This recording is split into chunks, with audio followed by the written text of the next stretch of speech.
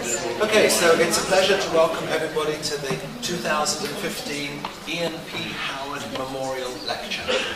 And this year is going to be given by David Burr, that I'll introduce in a moment. But I do want to say a few words about Ian, who is this a memorial for him, or a way that we can remember him a little bit. And I know many of the people in the audience haven't had the pleasure of actually meeting Ian. He was a great scientist that was here from the very early days of York University, and was the founder of the Centre for Vision Research that is now sponsoring this meeting. He was well known for his Keith Robinson type equipment. He built all these amazing pieces of equipment with incredible precision and ingenuity, many of which are around still today. And I've taken Dave into the old tumbling room, for example, which is something that he had made. And the simplicity of the design is something that everybody notices. It's so incredibly compelling to be in that sort of environment, and so much better than computers and all these modern fangled things that we have today. Anyway, to introduce our speaker. So Dave was actually born in Zimbabwe, but he was only there for about 5 months or something, he tells me, so that doesn't really count. And then he did his undergraduate stuff in Australia, before doing his PhD in Cambridge under the supervision of Fergus Campbell. And that's where I first met him, because I was doing my PhD just down the corridor there. And I always thought, even though it turns out now that he was in fact just another graduate student, I always thought he was a postdoc, because he had that sort of hair. I think his hair might have been that colour all the time. And one of the things that was happening at that time was that, this is in the late 70s or mid 70s, and he was an absolute whiz on computer programming. And in those days, computer programming was very different from what it is now. You had a big box with toggle switches on the front, and for each and every command you had to toggle it in octal. So your programming now is a sequence of these little toggle switches go, for every single command in order to make the thing work. This is a master toggler. He was able to do this stuff so quickly and with so little errors, because errors were a big problem in those days. But the speed and ingenuity that he applied back in those days to the PDP-8, he now applies to many aspects of science. He has, since those times, become an expert in all aspects of visual perception, and has some interesting contributions in which he thinks that time is compressed under certain situations, and even space may be compressed. So very far-reaching ideas. Since being in Cambridge, by the way, I should keep back on the CV, he had a few jobs in Pisa and in Australia, and then ended up at the University of Rome, where he had a first position, and now he's presently the professor of psychology in the University of Florence, even though he does most of his work, in fact, in Pisa, some of which is in collaboration with his wife, who many of us know, Concetta Morone, so she's also there in Pisa as well. So I think I've said enough there. What I'm going to do now is to introduce you as still talking about cross-sensory integration and calibration during development. So, this off.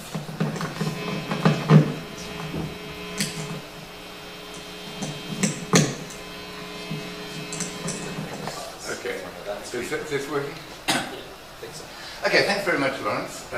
Thanks firstly for not making the introduction too long and embarrassing, but also for the invitation to come here. I'm certainly honoured, and particularly honoured to speak at a lecture named after Ian Howard, who, apart from being the founder of this particular institution, was one of the greats, I think, in not only vision research and perceptual research in general. He did not restrict himself just to vision. As Florence said, he took me through this tumbling room which had all sorts of implications outside vision. So, today I'm going to be talking about, if I can get this thing. I don't think that's going to advance the slides. It doesn't have a thing. Oh, okay. So, the talk today, I think, it divides roughly equally if I can get this thing to make some light. I have to do that. Ooh, turn it off. I wouldn't get light. Roughly into 4 equal parts. I'm going to give a general background and then talk about the notions of integration between sensors. And for that I'm going to use an example, which is the ventriloquist effect. Then move on to development, and then look at another aspect of cross-sensory interaction, namely cross-sensory calibration, and there looking also at some clinical evidence. So firstly, I'm not getting the hang of this thing. There we go. So we're talking about the brain. We're talking about the brain. Now you might think the brain, well, you're all students of course, but of neuroscience, I imagined this would be a more general lecture, so I've made it a little bit more general. So if you look at a brain, it looks fairly uniform. It looks like a bowl of porridge, but of course it isn't. If you look at it a little more closely, as Brogan did more than a century ago, you find that it's divided up into 52 distinct areas, and the distinctions are made on the basis of the number of cells, the density of the cells, and so on. And this division, I think, is still one of the ways of classifying the brain. It's still used today. It's not the only way, but it's one of the ways that we use to define what the areas are. But of course, an anatomical distinction of the brain does not tell us that these different parts are doing different jobs. For that we need some sort of functional analysis. And for the functional analysis, I think owes its roots to these 3 gentlemen, who possibly many people here would not recognise as neuroscientists, and that's because they're not. Whitworth invented the rifle, a rifle in 1:7 ratio to rifle, which worked particularly well, and the other 2 improved the bullet. So essentially it was packing a much larger charge and a smaller sized bullet.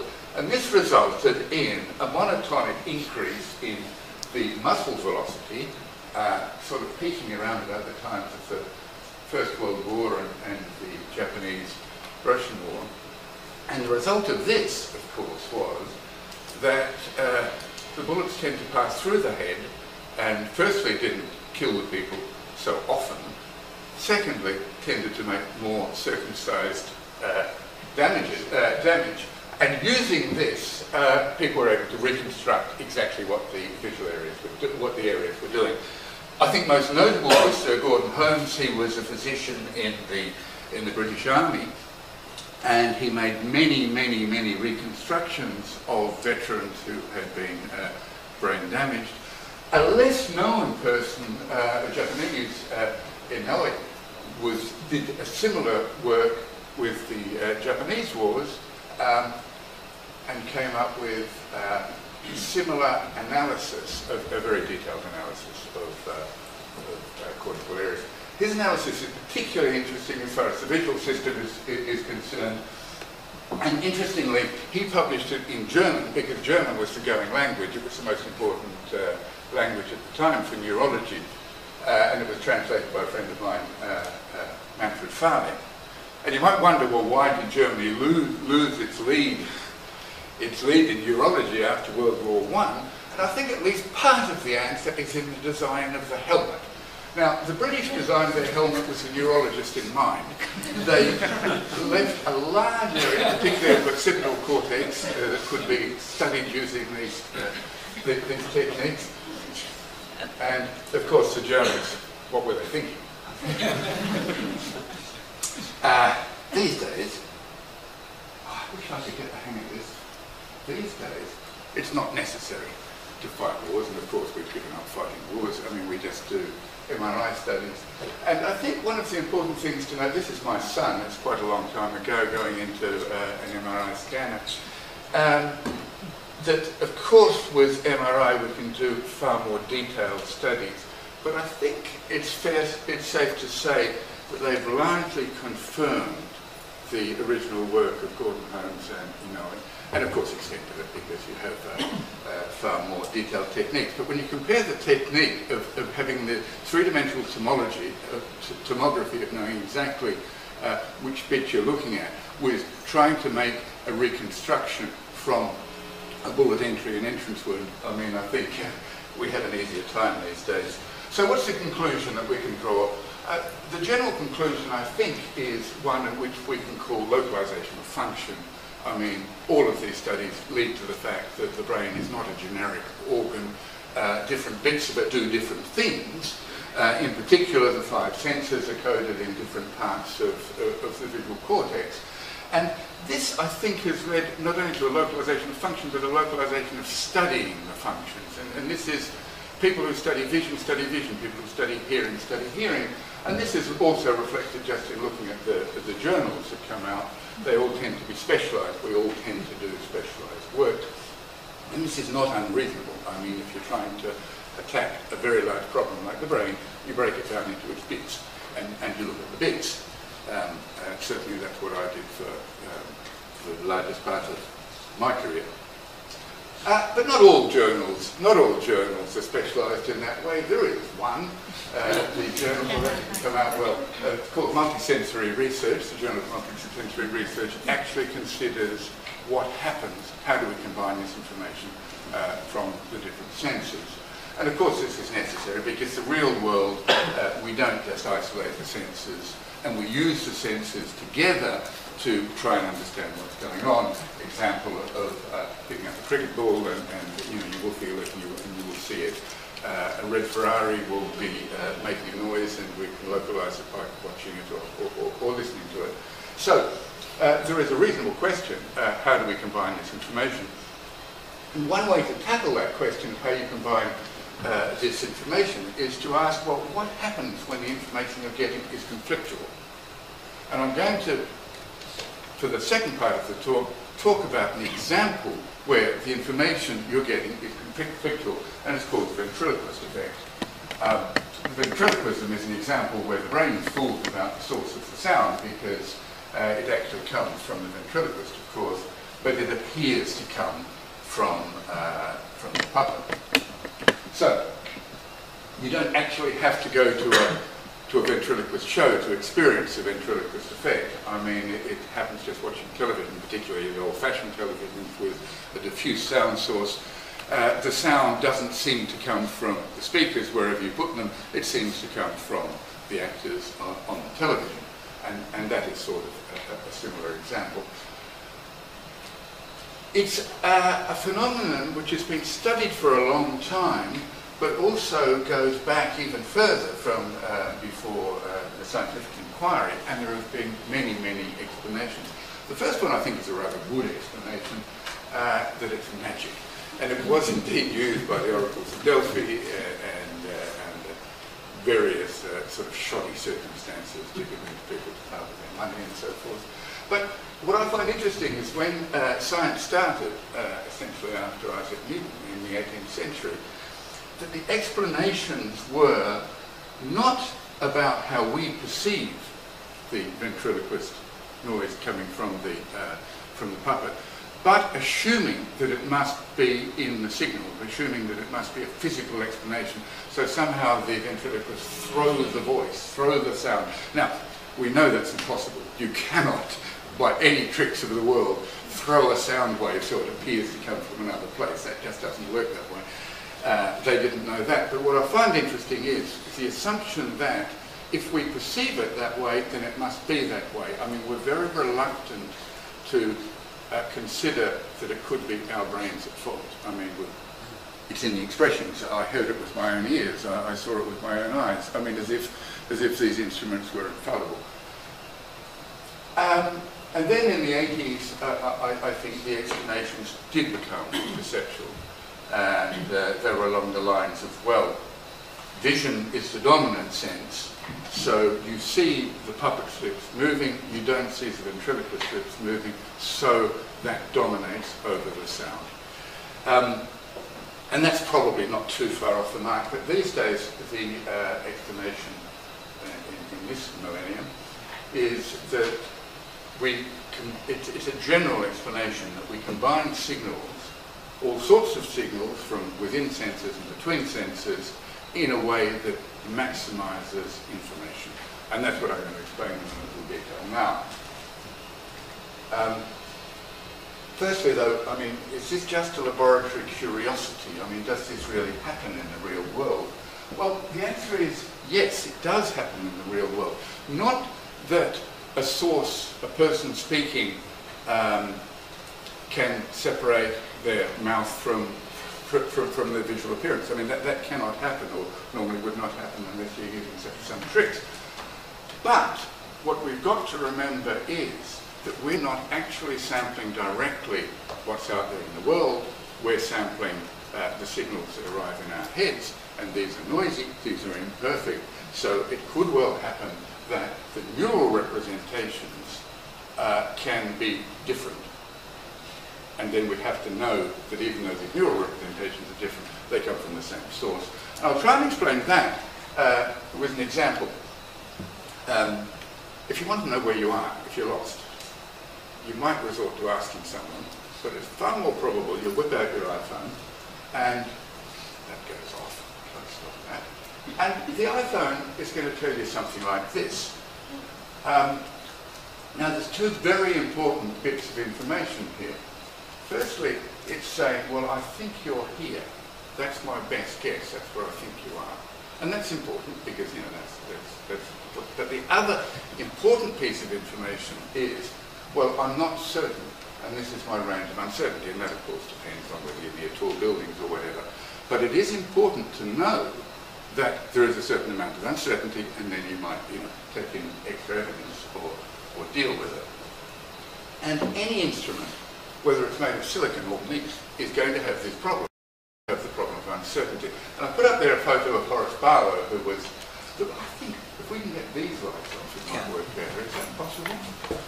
Put a photo of Horace Barlow, who was at Cambridge at the same time as Florence and me, and is still around, he's still at Cambridge, as one of the key people to introduce the concept of noise and the concept that neural systems can be noisy, and that's a way to study them.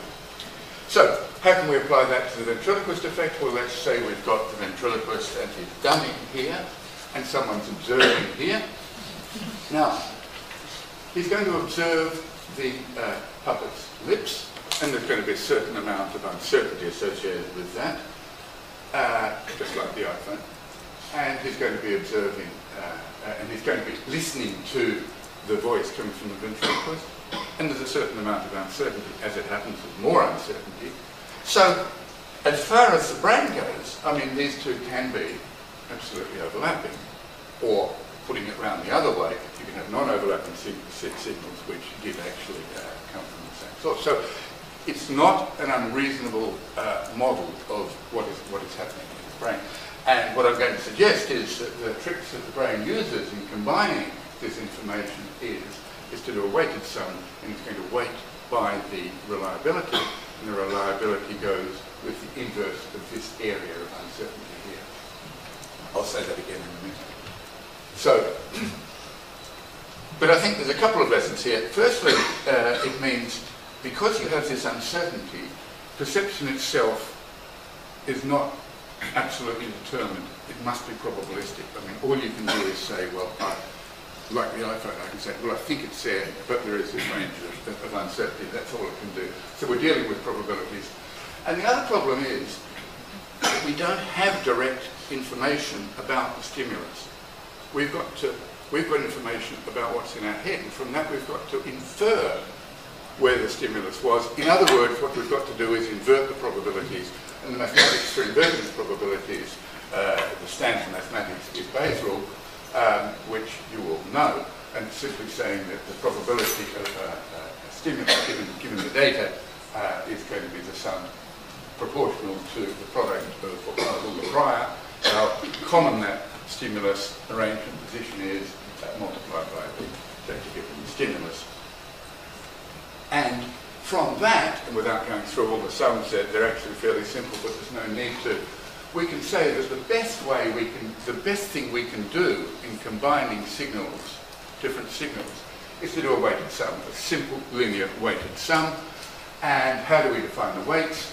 Well, the weights should be proportional to the reliability, and the reliability is technically given by the inverse of the variance. In other words, what I said before, The reliability is given by the inverse of the square, that is the area here. So it's immediately apparent that what's going to happen when we do this, because we're dealing with the square of the error term rather than the error term itself, it's going to run away. So it's going to be very much like winner take all, because, you know, just look at here. I mean, the difference of those areas is absolutely enormous. So one sense, under most conditions, they're going to dominate the other. And I think I've got next an example. Yes, vision dominates. So we're saying under this sort of explanation, vision dominates not because it's sort of some gold standard or it's qualitatively different.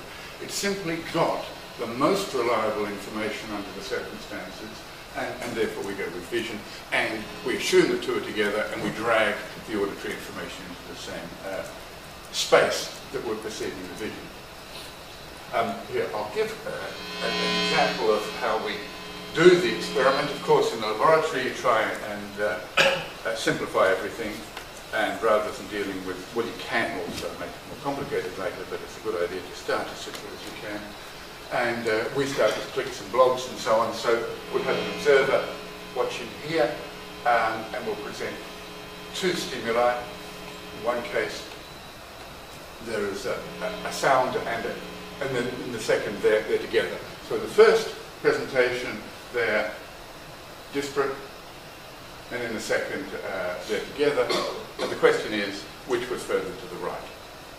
And in doing that, we have to collect, of course, a whole psychometric function, and this again comes down to the fact that vision, you can't just do it with a single measurement because, of course, it's probabilistic, so you need a whole psychometric curve. And we do this, and we find the psychometric curve settles around the visual standard. It's as if the auditory stimulus was not there. And this we explain completely by what I mentioned before. Namely that vision dominates because it is the most reliable. But we can then say, if this is true, if it's not the case that vision is just winning because it's qualitatively better, but it's winning because it is more reliable, we should be able to artificially degrade vision, like I'm showing here, artificially degrade vision, and we do that by blurring, and under those circumstances we should be able to invert this, and we should be able to cause an auditory dominance. And so, just to show you the sort of stimuli we use to do this, we just blur the stimuli. And I must say here, we're blurring past the point of legal blindness. I mean, these are seriously blurred stimuli. And again, we've got everything else is the same. And then what happens? We can get exactly the opposite. So this was the data we saw before, but with the highly blurred stimuli, we're going with the auditory standard rather than with the visual standard.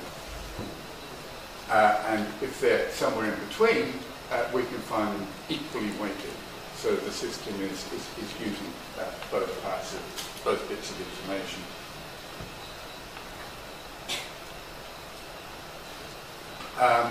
Now, of course, we can get very quantitative about this and say this is the prediction that we're going to make according to the weights, because we can measure all this thing, we can measure the reliability, we can calculate the weights, we can calculate the predicted position where we should be seeing the stimuli, and then we can measure it and find we get a very good correspondence between the prediction and the actual perception.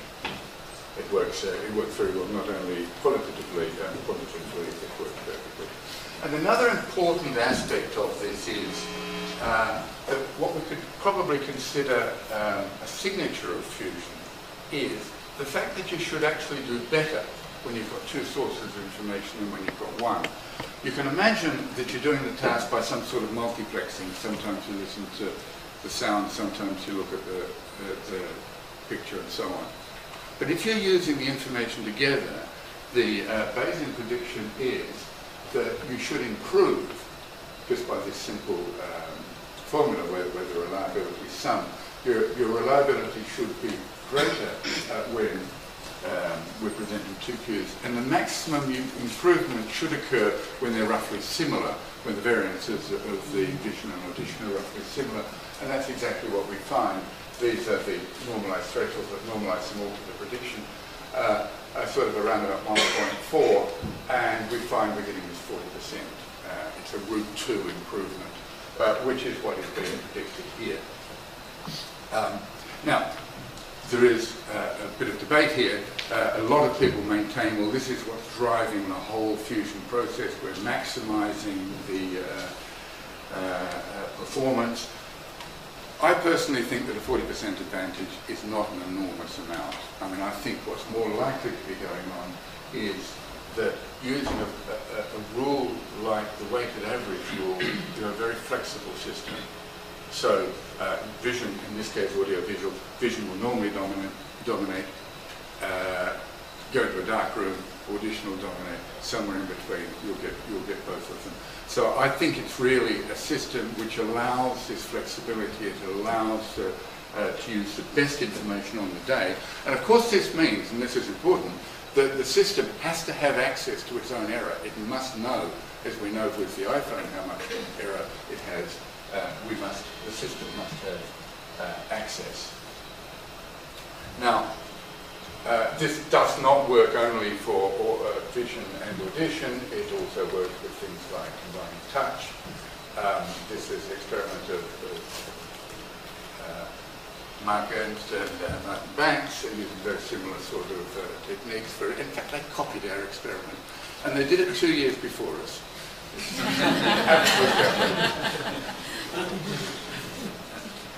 And I won't go through all the details, but essentially they're getting exactly the same sort of performance.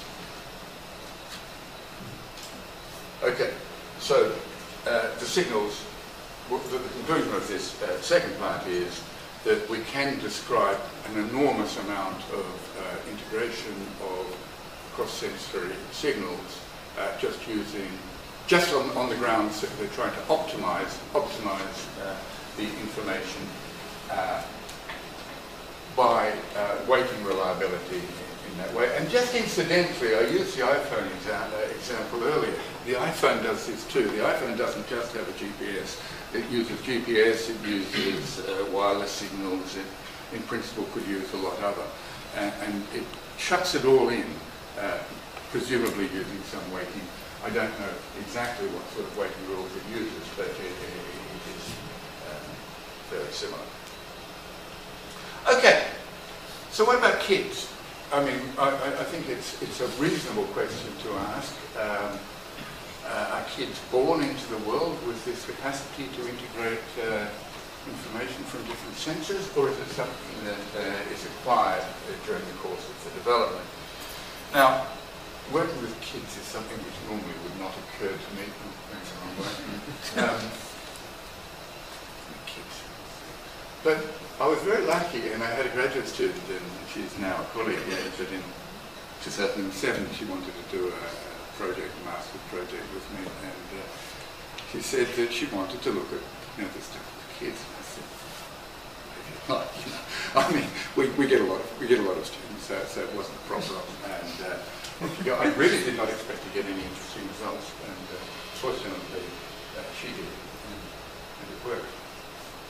So we now have the question, well, how do you go about measuring these sort of effects in children? Well, we decided that audio-visual was going to be too hard. We're talking about school-age kids, really, from 6 up to, what did we do, up to about 11, 12. So what Ernst and Banks did, they had this very complicated phantom haptic device. But that, well, it was very expensive for a start, and also we wanted to go out into the schools, and it wasn't really appropriate to take it out into the schools. Plus the fact that kids wouldn't really work with it. Fortunately, I was working with the Institute of Technology, IIT, and so we worked on it together to try and work out some sort of appropriate virtual reality to do this. And I spent the last 2 days sort of walking around your labs here, and I've seen an amazing amount of tools, I mean, toys. really impressive equipment, millions of dollars worth of impressive equipment. But I just want to say that we can do it too in Italy. And here we essentially developed a new generation of child-friendly virtual reality, namely a pile of plastic blocks. Now, this work, look, Ian Howard would appreciate it. Yes. This is exactly how we do it. Okay, so you position the block, and now the kid has to look at it. Position again. Now, through an expert shutter, 943 milliseconds, taken away. And he has to say which seem to be taller, which of the two seem to be taller. And of course, we want to do this in the haptic domain. Puts the hand down between trials to sort of, just uncalibrate. And this is the important one, the dual modality. And here we're relying on an illusion of it being the same object. So, feeling the object behind, observing it in front.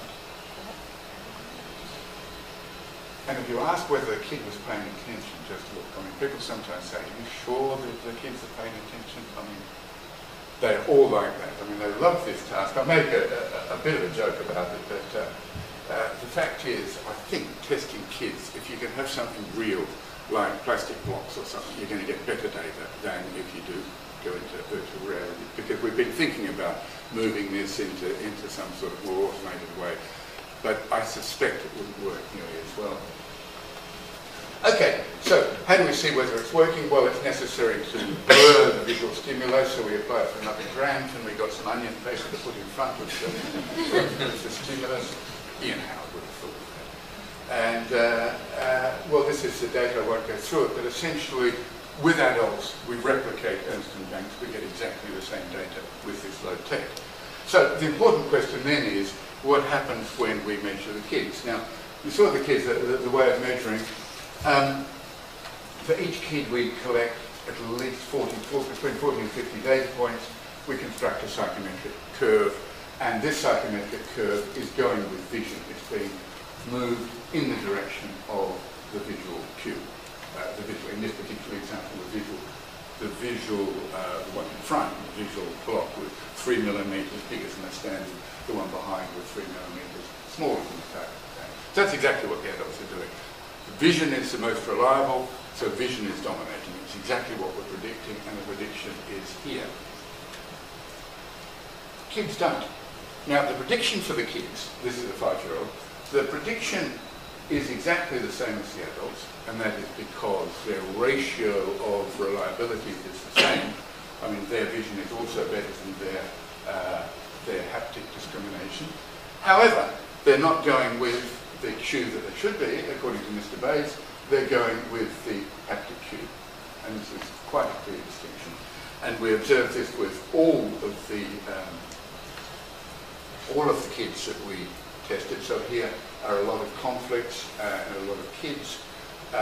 With the 10-year-olds, they're following the equality line, so the Bayesian prediction and the perceived size are pretty well the same. They're just clustering around this line. And we're suggesting that these points are not clustering around that line. We didn't do the analysis of variance, but I think we can safely say that we're violating the prediction here. And by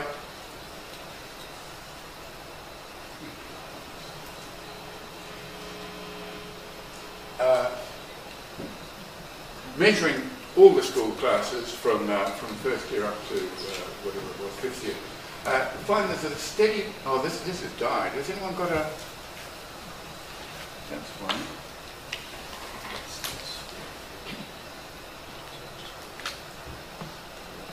Yeah, sure. Just had a technical stop here.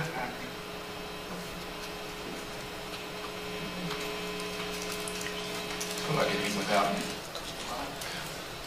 USB have 3 ways, don't they? Doesn't work, doesn't work. Turn it again, it does.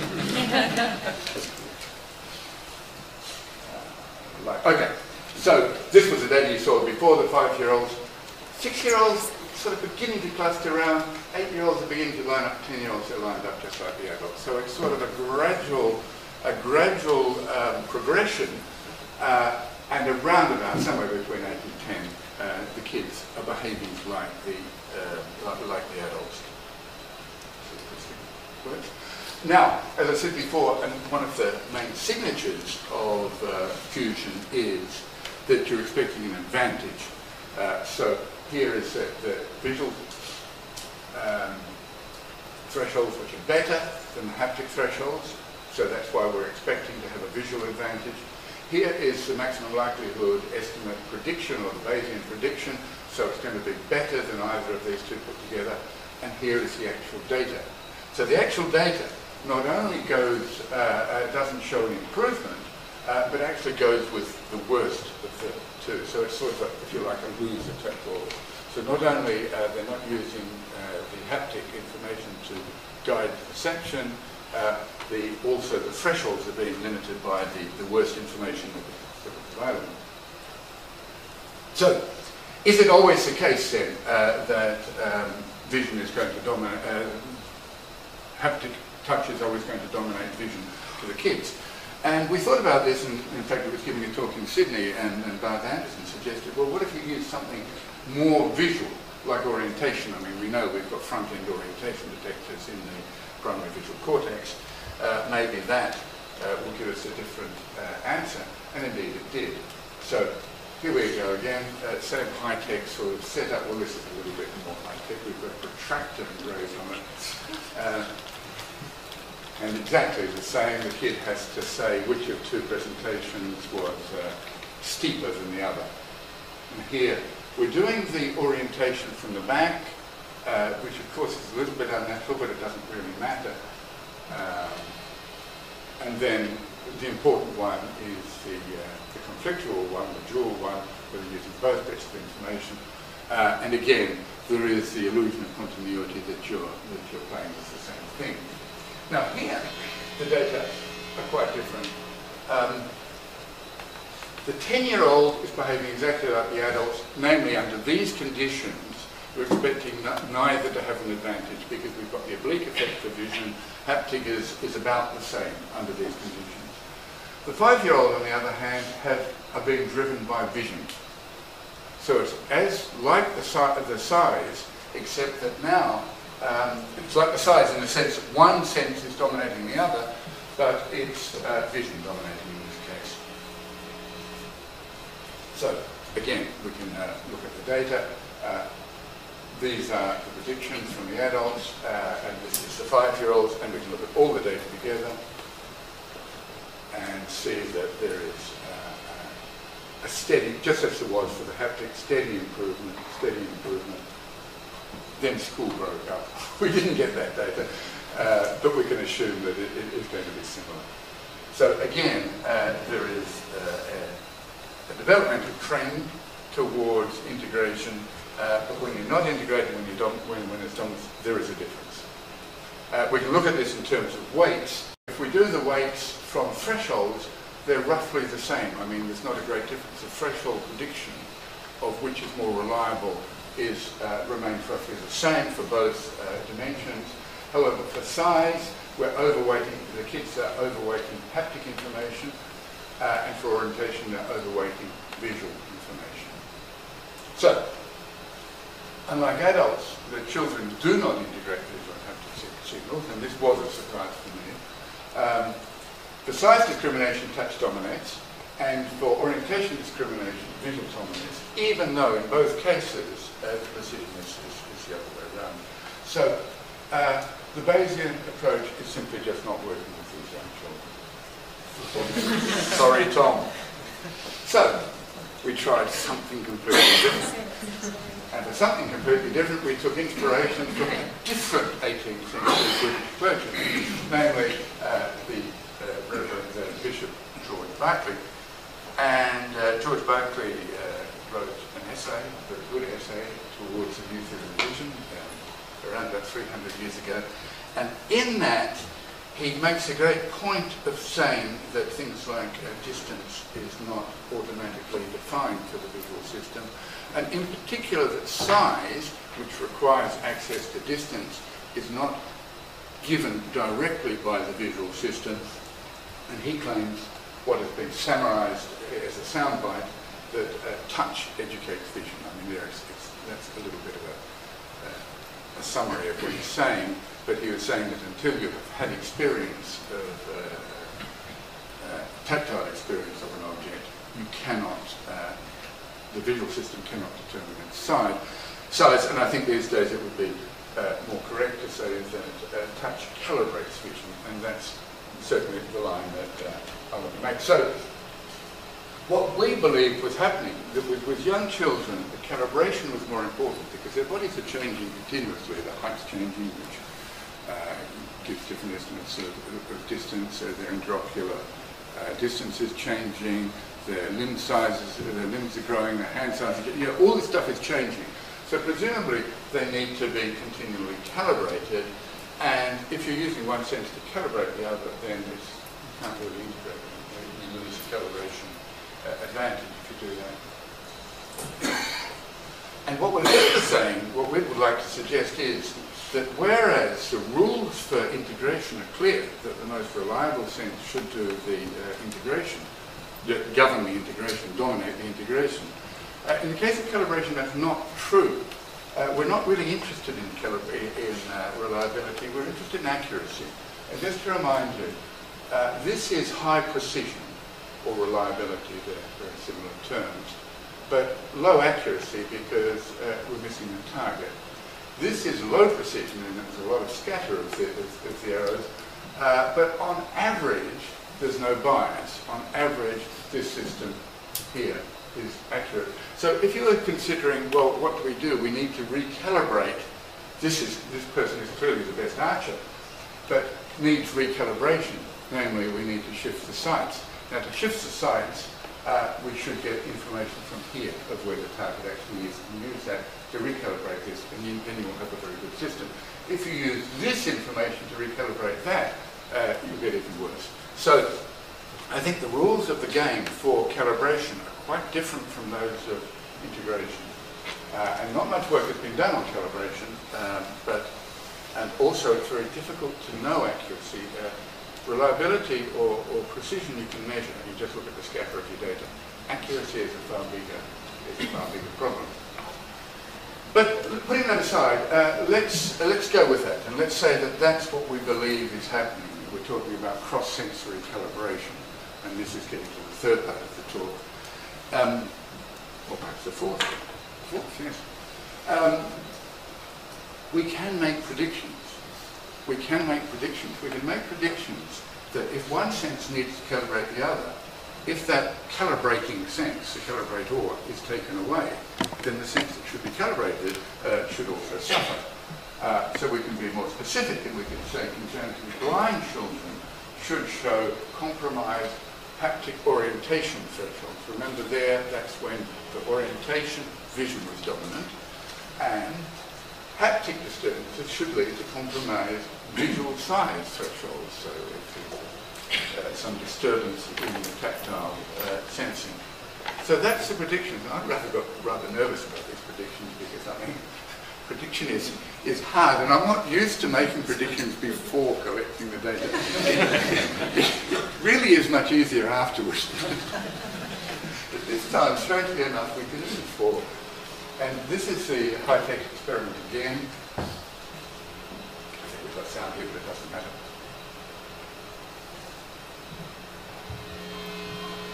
Oh, I don't know why it sound off. Doesn't matter, it's in Italian anyway.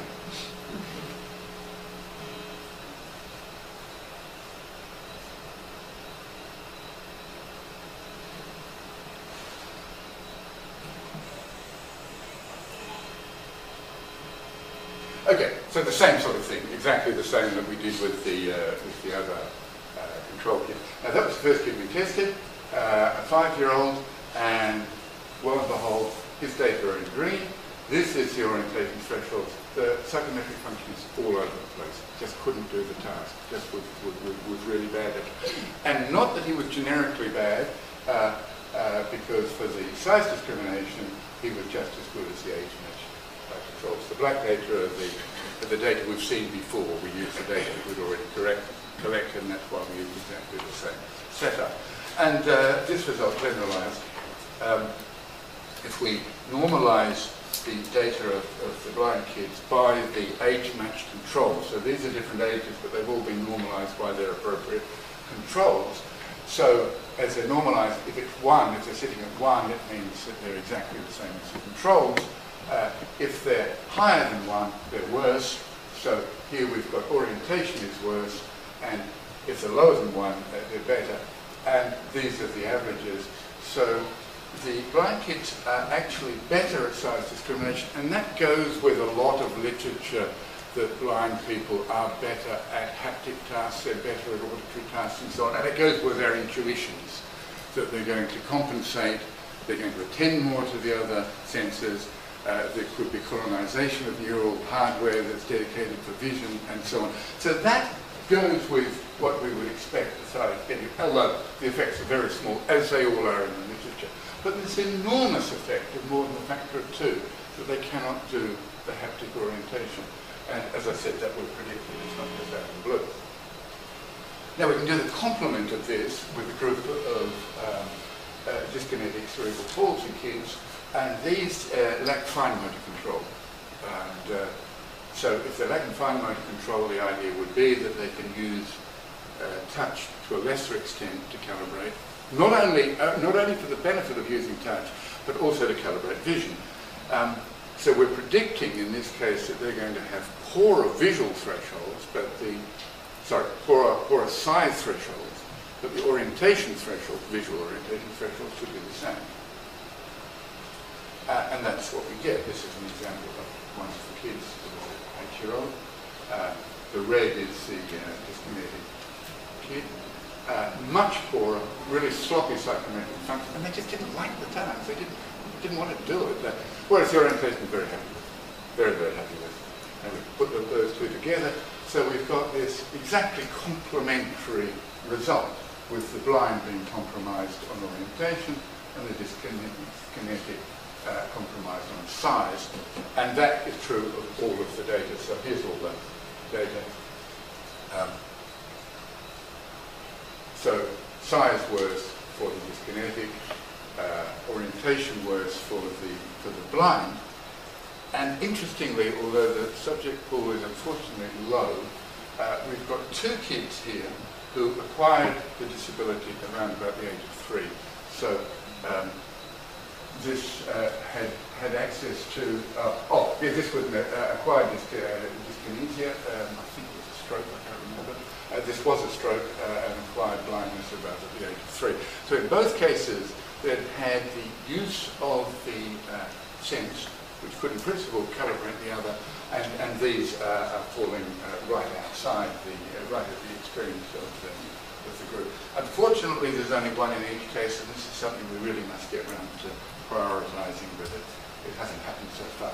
But at least this very low sample is consistent with the idea that even a short amount of calibration is sufficient. Okay. But what about, what I started with was sound and vision. Can we use what happens to the blind? What will happen to their spatial localization of sound? So we know that vision is more precise than audition for localizing sound, and there is a good deal of evidence, I'm not going to suggest it, show it here, including Knudsen, who put prisms on owls and showed that their hearing goes with the vision, and you can really muck up their hearing putting the prisms on and take them off, and it's still mucked up until they go back and so on. So there's good reason to suspect that vision is necessary to calibrate sound, even though we know that the blind often have enhanced auditory skills. I mean, it's Stevie Wonder. His auditory skills were really rather good. This is the task we chose. Now, I'm not even quite sure why, but we didn't just use a simple pointing task initially, although we did later, but we used a space bisection. And so we had 3 sounds that, let's see if we can make that happen. So they're about like that. They're separated by half a second. And the first was at one end, the second was somewhere in the middle, the third was at the other end. All this in an anechoic chamber, and the subjects have to say whether the middle sound was closer to the first or closer to the second. I mean, it's just a simple bisection task. They can't do it. This is all the data chucked in together. I'll show you individual data in a minute. But these are the controlled, perfectly ordered psychometric function. The blind just cannot do it. Now, that is not the result of just a couple of stray subjects. Before saying this, we did a control task where rather than having to do a spatial bisection, there were just two, beep, beep, and have to say, well, whether the direction of motion was, auditory motion was to the left or to the right. And this is one of the standard techniques that's used for assessing minimum auditory angle. And here, they're very, very similar, slightly worse, but I mean, absolutely similar. And as I said, if we look at the individual data here, we can plot the individual data against minimal auditory angle. So these are the 95% confidence limits, and they're absolutely intermingled as far as this direction goes. But here are the cited somewhere around about 5 degrees, and the blind are 3 times worse. I mean, they're more than 15 degrees on average. And very often, in these cases, for example, we just couldn't do the task. We couldn't even fit a psychometric function, so we just arbitrarily put it at 25 degrees, which was sort of a halfway point. Now, it's not the case that they can't do it because, the task is too difficult or something like that. 7-year-olds can do it perfectly well, that's here, and I think yes, that's it. 7-year-olds are just as good as the sighted adults. And we also did other things like temporal discrimination, temporal bisection, and they can do that. So the concept is there. Also, I had a very smart master's student who was congenitally blind, and it was quite clear that she understood what was going on. It wasn't a question of that, but was definitely challenged by this task. Although actually that's her point there. So she was actually much better than all the others, but she was compared with her minimum auditory angle. The other was better, so we were a long way away from the equality line. And recently we've done this with young children, and that's a very similar result. Okay, so this is a summary of this. We have, with the blind, we have compromised haptic orientation discrimination thresholds. With dyskinetic children, they're compromised the visual side, so it's exactly in the direction we expect. And also with the adults and with children, show compromised auditory space perception. Okay, just before I close, what about, we talk here about combining various forms of different sensory information. What about combining sensory and motor information? What happens there? Well, for example, you may expect, and this is prediction, that paraplegics who do not have use of their legs might find it very hard to detect motion, particularly biological motion. We know that perception and learning and motor learning are linked.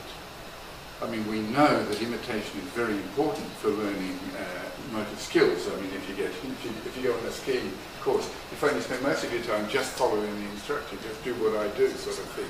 And surprisingly, you learn dancing in front of a mirror, just sort of doing what the... So imitation is a very powerful tool. So there is very clearly a link between perception and motor skills. But does it go the other way? So is action important for perception? I mean, that's what we're asking here with the work with paraplegics. You all know what biological motion is, but this was the task that we gave. So they have to say under various levels of noise whether the motion was to the biological walker is walking to the left or the right. And there are 3 examples here. So clearly walking to, it's the cutting algorithm. Add a bit more noise, add a bit more noise. But of course we don't do it that way, we do it in a proper psychometric, proper procedure intermingling the various noise levels. And we find there is an enormous difference, a factor of 3 difference between the amount of noise that the paraplegic patients can support and the controls.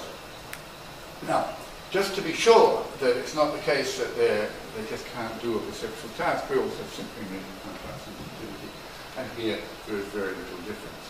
So they're just as good at contrast sensitivity, but have a distinct difference in biological motion. We measured other things too. We did a fairly extensive study. So we measured what we saw there was the direction discrimination of biological motion, an enormous difference factor of 3, I forget, feature or whatever it is, some enormous amount. We're bootstrapping the results. We also just did detection, say, well, which screen, what did we do with it? Yes, is the biological water on the left or on the right? And again, an enormous difference. And then this surprised us, because this was going to be our control. We had the translating walker, so you just get a frame and slide the silhouette along and say, is it going left or is it going right? And that was going to be our control. But there is a much smaller difference, but it is significant. And also, when we then decided, well, we need another control, we did contrast sensitivity. Even with the contrast sensitivity, if there were motion moving, saying which direction is it going, that's compromised too. So the main effect is in biological motion, an enormous effect, factor of 3, but a significant and smaller effect in motion measured in 2 other ways. So it looks as if the absence of control, the absence of legs, impacts not only on perceiving other people walking, but motion in general. Now, of course, there is a strong temptation here to say that what's going on is these are mirror cells, you know, the mirror cells of Giacomo Rizzolatti, cells which respond both when the monkey is picking up a banana and when he's watching someone else picking up a banana. And you might say, well, I'm very reluctant to go down that path because, I mean, a lot of bullshit's been said about the mirror system, and I don't really want to. I'm not saying it's not that, but I just don't see what it really applies as. I'd rather be a little bit more generic and say that what this does show is that after loss of a limb, which incidentally results in atrophy of the premotor cortex after about a year, according to available data, the fact that they're worse suggests that there is shared neural circuitry. I think I would go that far to say that there is shared neural circuitry for the perception and the production of an action. And that makes very good sense. I mean, that's an economy. If you've got a module to do that, if it's going to work one way, it works the other way. It's a little bit like a radar. When they wanted to put radars into aeroplanes during the war, what Sir Alan Hodgkin and Huxley invented was, he said, well, we don't need to have one aerial for transmitting and one aerial for receiving. We can use the same one because the reversibility of optics and so on. So you can use the same equipment for transmitting and for receiving in a radar. And I think a similar thing's going on here. We're taking advantage of the same neural hardware and software, I guess, for doing these 2 things. Okay, so pretty well done, except for encore, of course. So it's definitely true that the signals from different sensors are processed in different areas. I'm certainly not suggesting that they're not, but they are combined in an efficient and very flexible manner that allows us to maximize overall performance, overall perceptual and motor performance. We're not born with this skill. This takes time, and children do not show the same sort of flexible and efficient integration across sensors, but one sense tends to dominate over the other, suggesting that the cross-sensor integration needs to be learned and acquired. And we suggest that an important role is calibration. So following these predictions, we find predictions that are perceptual deficits in the blind, in kinesia, and also in paraplegics.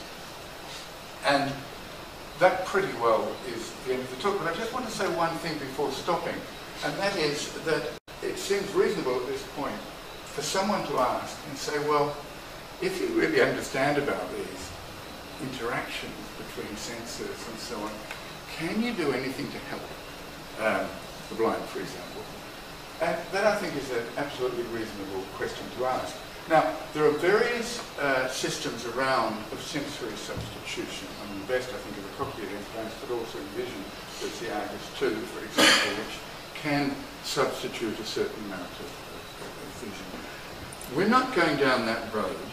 Well, in fact, I'm not doing any of this, but what Monica Gori is doing is, rather than saying, well, we'll try and substitute the sense, we will substitute its role as a calibrator. And she has quite a large grant from Europe called ABBY, which is Audio Bracelet for Blind Interactions.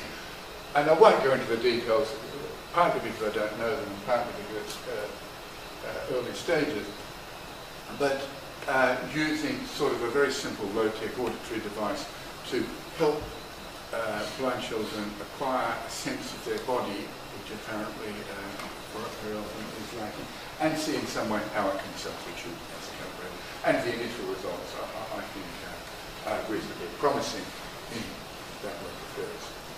And it does give me satisfaction, firstly to see a very bright student set up her own lab and doing all this sort of stuff, but be able to see at least an attempt of using what we've learned in the laboratory to try and go out and help people in the real world. Okay, that's it. And that's it. Thank you.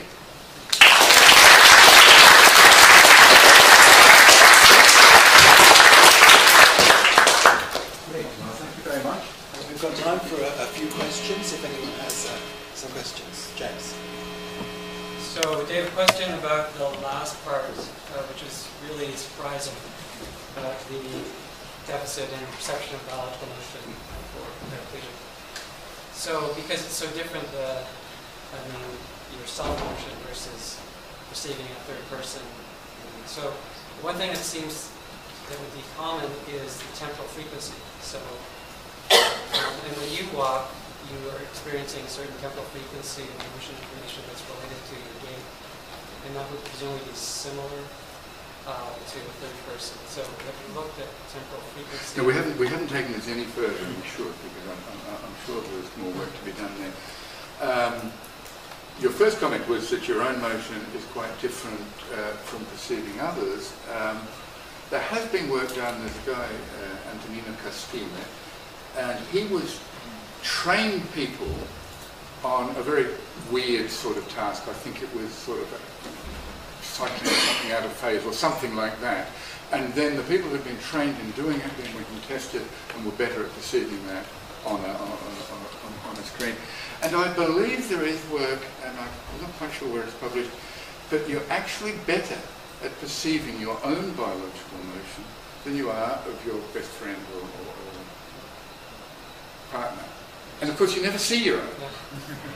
So where do you learn that? I mean, that is suggesting that you are actually learning it through a motor program rather than through a perceptual program. But you also find that they have a general deficit for motion perception. Yeah, that was unexpected. That was really unexpected. Yeah. Doug? David, I noticed when you were testing blind people's ability to localize auditory targets, you're using an analog chamber as one is supposed to do.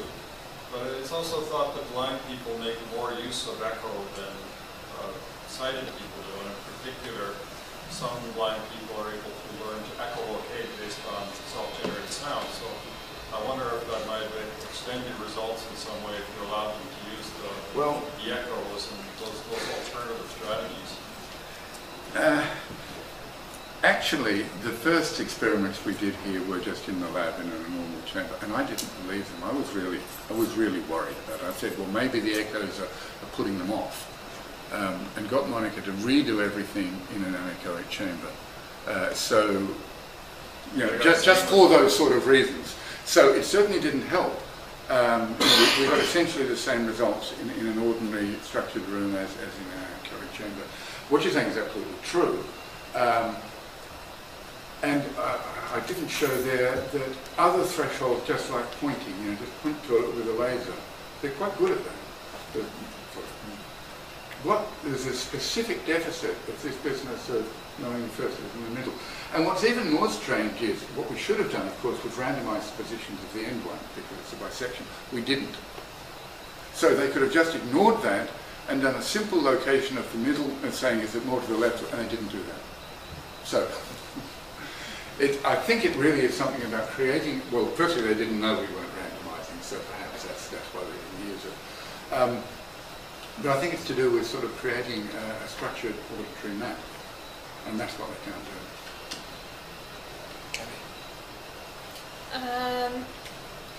What do you make of the age, the restricted age window when you see this? I guess I was somewhat surprised at how late it was, but you could make the opposite argument too. Is there something else about the development of the sensory systems that would lead you to believe that's a special window? Yes, I agree. I wouldn't have expected it to happen so late. Is that what you're saying? You didn't find it very late. Yeah, but I was sort of brought up in Cambridge and Pisa labs where Adriana Fiorentini was testing kids. And essentially, you can say contrast sensitivity is all over by 9 months. And I had the idea that a 1-year-old had sort of pretty well perfect vision. There was just a little bit of tampering to do around the edges. So I was very surprised that it took so long. Why 8 years? I don't know. It does correspond to other measures of flexibility, such as, for example, they claim that immigrants, if you immigrate before 8 years, they will be perfectly accentless. After 8 years, they won't be, so you lose that sort of. So I suppose there is some window which is being clamped down there, some sort of plasticity window around about that time. Yeah, I was just curious. I found your last thing really interesting, the loading part of this. And I was wondering, those people that you studied, called them paraplegics, did they have arm motion or not? These did. Yes, and it's also true that with the stimuli that we used, I think most of the information is in the legs. Sorry? Most of the information is in the legs with the standard cutting algorithm. Well, not enough. Oh, well, that's true, yeah. It's really surprising. Yes. So people had normal handwriting. Yeah, and we looked for other correlations too, and we thought, well, maybe those were more sporting enough. We didn't have a big enough sample to look at. But these were generally young adults who were silly enough to ride Vespas around Florence. Oh, definitely quite, yes. And if you're silly enough to ride motorbikes in Florence, unfortunately there is an enormous population of these.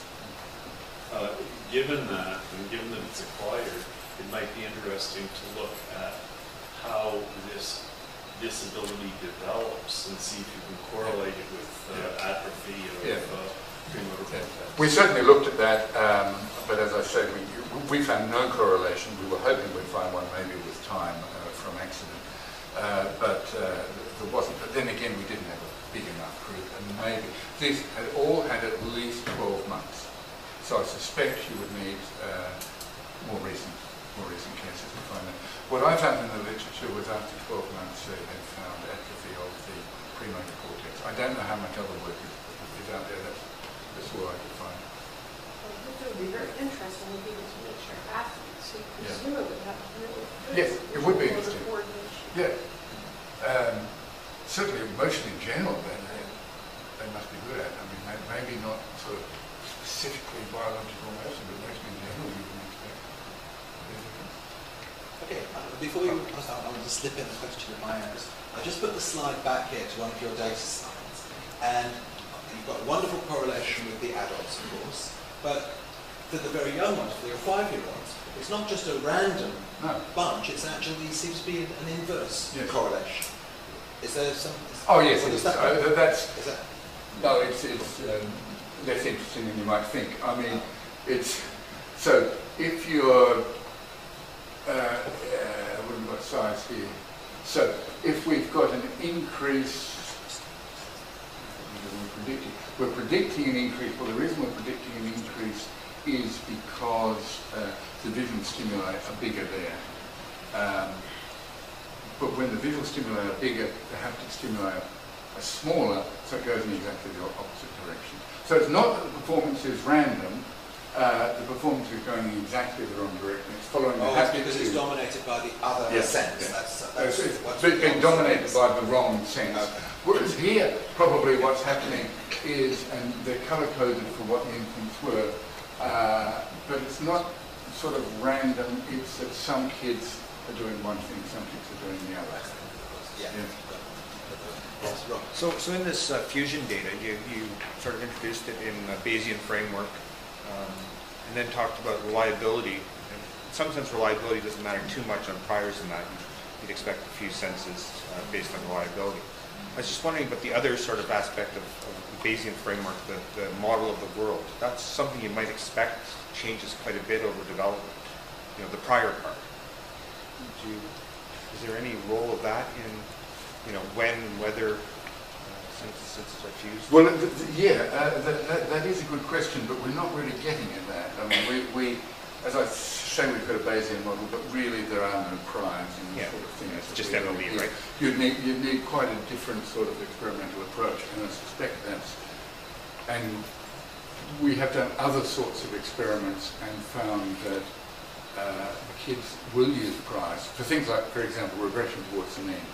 They will regress towards the mean. They will do so more than adults, and they do so by exactly the amount you'd expect them to, because their sensory data is worse, so they're making more use of priors because the sensory data is less reliable. So we didn't find any systematic difference there. But I mean, that's sort of another talk, I think. So I think I may have missed something. You described an auditory bisection task where you hear 3 sounds, and you have to say whether the middle sound was closer to the first sound or to the third sound. And you described that as spatial perception? Oh yes, because in space. They were actually always the same in time. They were half a second apart in time. I see. But they came from different speakers.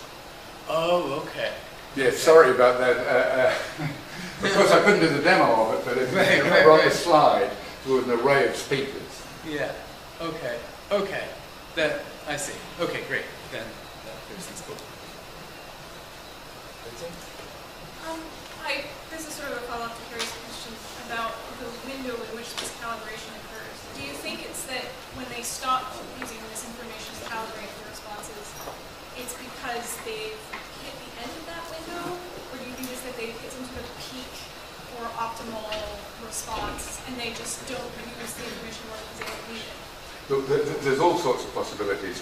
One possibility may be that before the integration begins to work well, both senses have to sort of saturate, and they're still improving. So visual and auditory separately. Another possibility is, as the one I think I favour, is that it's more important to use it as a calibrator, so there's just not into integration. Even though also in adults, you presumably have to continually calibrate, but perhaps less often, less. I think there are a lot of questions open there. But I think your question is, why does it suddenly switch? No idea. Why was that your question? Why is it so sudden? And what's? I think the idea of the window just sort of implies that they stop using the calibration. Yes, and I wouldn't like to say that they don't. We don't calibrate, because I think it's a continual problem. But possibly one where your calibration sort of stays constant for longer, or maybe it's just got nothing to do with it, and it was just accidental. There's another explanation there, but it certainly got us onto this calibration idea, and the rest of the data certainly supported that. So I'm still going with the calibration, although I will accept that it's not the only explanation of what they know. Yes, Carol. Thinking on those same lines with the kid. I mean, again, it's only an N of 1 for that kid, so it's the one that... the acquired. Yeah, the acquired mind. And then I'm also thinking, it depends on what kind of blindness, what aspect of the visual system. Is it... These were all seriously blind. I mean, they were either totally blind or just light and dark. So, but this was acquired blind. The acquired blind was, I think, a stroke. I just can't remember from the case notes, but it wasn't just low vision. I mean, it was blind. They were light and dark. Or maybe not even that. Okay, there was one last question. Okay.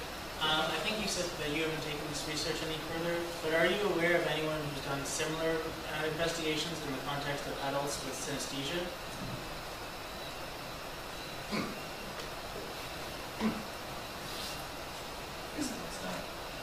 Yeah. Oh. But that's an interesting idea, isn't it? I think the data would mirror the graph you have there would be 6 or 8 year olds, but for different reasons.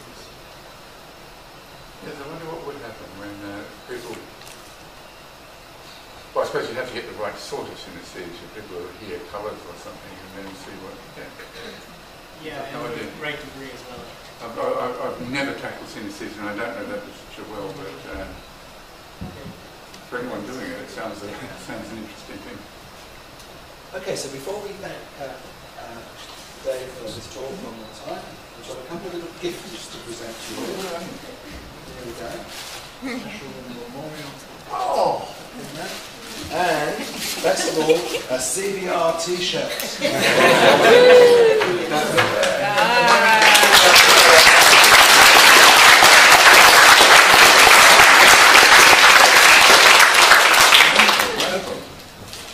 Thank you very much.